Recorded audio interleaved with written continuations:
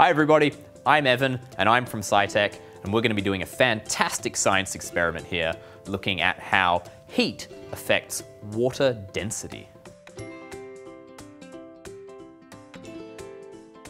So I'll run you through the equipment I'm going to be using. I have 2 jars of nice warm water here, 2 jars of nice cool water, a couple of plastic trays, red and blue food coloring with a couple of droppers, and I also have some thermometers. And the star of the show is going to be this clear plastic clipboard. You'll find out about that in a moment. So you can see here I've got 1 jar of nice warm water sitting at about 43 degrees and some nice cool water sitting at 12.5 degrees. This is fantastic. It's great to have a little bit of a difference in temperature here. What I'm going to do is just put a little bit of food coloring in each of these jars. Blue for cold and red for hot. Now, hot water has more energy in it. The temperature is more energy, and that causes the water molecules to move around fairly quickly. You'll notice that the coloring we put in our cool water is going to take quite a while to spread through the jar. But the coloring in our warm water should spread through it fairly quickly.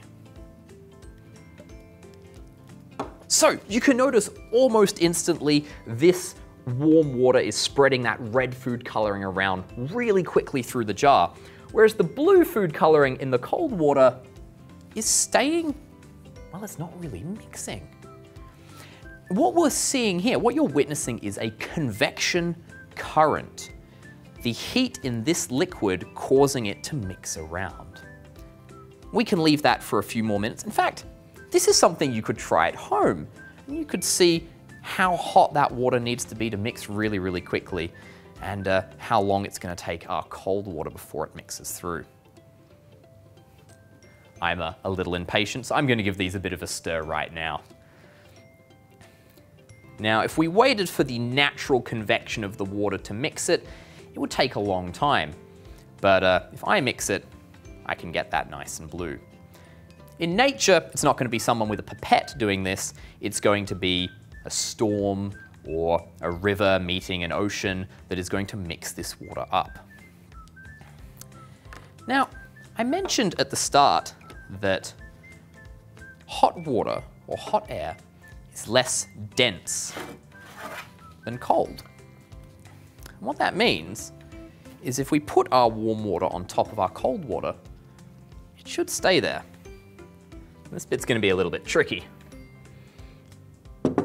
I need to turn this upside down without spilling too much of it. And this is where that clipboard comes in.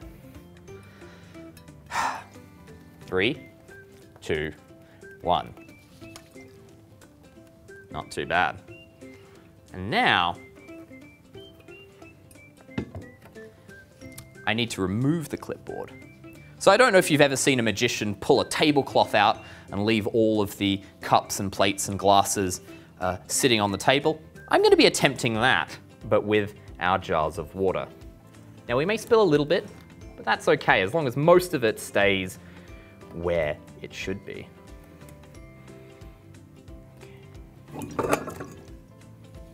Voila. And as you can see, we're getting a little bit of water mixing. You might notice it's getting a little bit purple in there, but our warm red water is sitting on top of our cold blue water, and it's going to stay that way for quite some time. You know what? I might just move this one off to the side for the moment. Because what happens if we do it the other way around? Once again, warm and cool water sitting at about 43, 44 degrees and 17.5. Brilliant. And we'll do our blue food coloring and our red.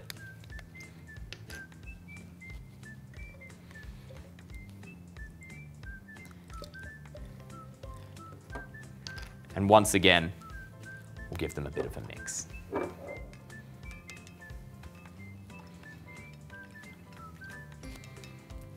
Now the trick, if you want to try and do this at home, is to have a jar or something with a nice, flat, wide rim.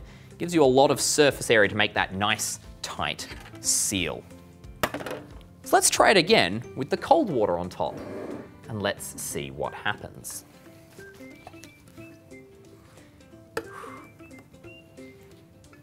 All right.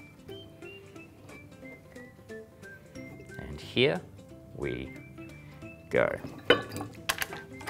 And what you can see right away is that dense cold water mixing all the way through with our warm red water. And within a few seconds, that whole column of water is completely mixed and nice and purple. Let's compare it to that first one. Now this is a convection current. The temperature of the water influences how it mixes. And we see this all the time in nature, in our oceans. The sunlight beaming down on the ocean near the equator, heating up the water at the top. And when we get towards the North and South Pole, the cooling water sinking down and mixing through our water column.